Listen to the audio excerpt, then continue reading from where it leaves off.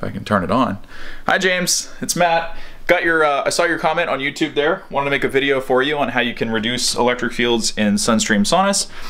Also wanted to preface this with something else, because although I do have a technique that reduces electric field emissions, it isn't actually reducing them at the source. It's just kind of like a band-aid. I'm gonna show that to you.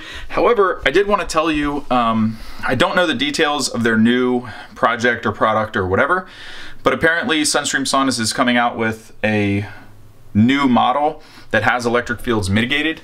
I'm not really sure what changed their mind. I kind of, pushed, I didn't push very hard, but I pushed a little bit in the past to get all the SunStream models to have mitigated electric fields, because that's what I was going for.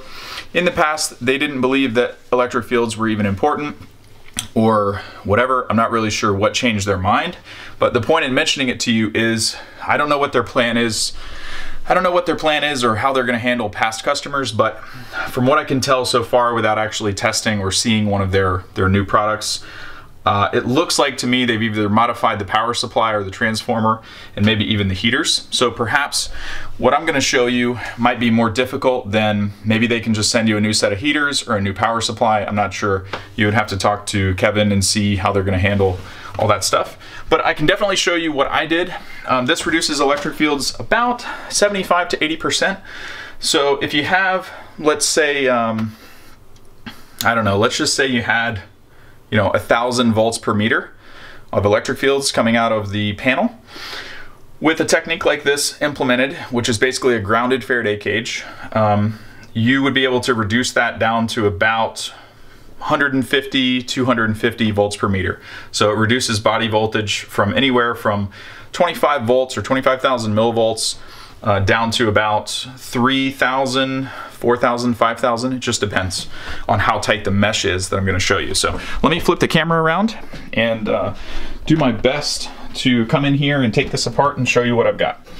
So basically, normally your heater guard just pops off, but there isn't this mesh on the back. So this is a 1/4 inch mesh from Home Depot, and essentially all it is it has an alligator clip that leads to a ground block. So what I did was I fished some wires through the wall in order to create a grounded Faraday cage in front of the emitter itself. And so what that does is it creates a field, it creates a shield for electric fields so that they no longer pass through and come into contact with your body. Now the reason that I told you the first part is because that is not technically eliminating the electric fields from emanating from the sauna. It is just creating a shield between what is coming out of the sauna and you. And so what makes that work is this. I should have had this stuff prepped, sorry. But I wanted to get your question answered. I want to get a video out for you so that you could see what's going on in here. So now, of course, I have all the heaters unplugged so that I can make a video and not be sweating my ass off. But the way that this works is you've got a ground block down here, right? And so all I did was pull a ground off the master ground from the power supply, so we're not reintroducing any additional ground loops. And then I've got a wire that goes to each heater shield. So each one of these has its own screen. The left one has its own, even the front one has its own. I'll show you that in a second. And so all you do is attach each one of these wires to the ground block, and that will activate the Faraday cage in front of each one of them. Now, I'm sure you already know this, but Faraday cages don't do anything, at least porous ones, do not do anything for magnetic fields. So by no means is this going to reduce any magnetic fields at all. And so I did the same thing in the floor. So you got heat shield there. Basically it's just stapled to the bottom, and I routed the wires underneath there. This one pops out underneath, and I just stuck it inside here, and it clips on right there. A couple things to note.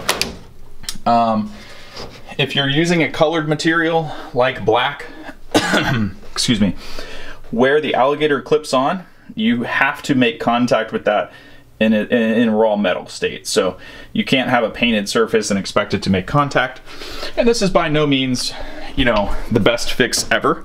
It's just a way to reduce electric fields in any carbon sauna. Doesn't matter if it's a SunStream or Sunlighten or Sun anything. It's just something that I came up with to reduce body voltage back in 2018 when I was testing. So if there's anything else I can do to help you, or if I missed something, let me know and I'll make you another video. Have a great day.